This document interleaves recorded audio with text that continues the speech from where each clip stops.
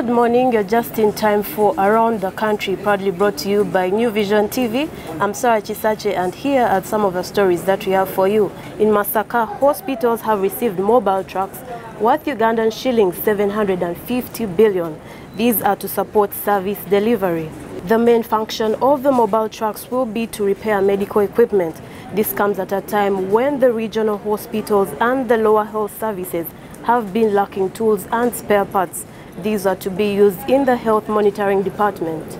The trucks were procured with the support of the Uganda Health System Strengthening Project. They have been implemented by the Ministry of Health with the funding from the World Bank. Over now for some news. In Uganda youth meeting turned rowdy when some youth took to exchanging blows on whether they were in support or against lifting of the presidential age limit.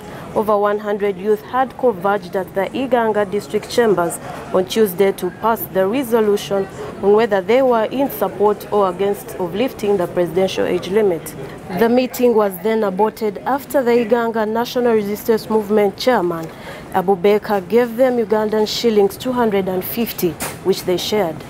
In Amuria, the chairperson Robert Okitoi has warned those vowing for the position of local council 1 chairman against intimidating voters. This follows reports that some of the aspirants were intimidating voters. Okitoi says that his office has received such reports. The elections for the local council 1 chairman will be conducted on the 21st of November this year throughout the country. It has not been conducted in the past 10 years. These will be the first local council 1 chairperson elections that have been conducted in the country since it adopted the multi-party system. And over now for some news. In Kabale, John Bosco Mande, a police constable attached to the counter-terrorism department, has been charged with murder.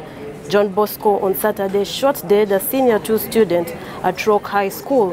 He injured another person as well. He is accused of shooting dead Ronald Talemwa, a resident of Mutujo Cell.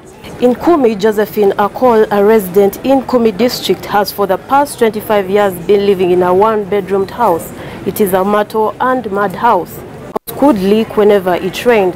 The HIV-positive woman faced stigma at the hands of her neighbors.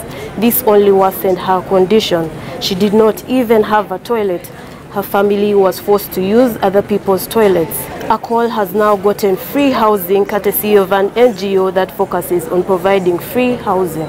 So Vision Group has spearheaded a campaign to start its HIV coverage across all its different platforms. So stick with us on New Vision TV to find out some of those different stories. I'm Sarah Chisache, and this has been Around the Country.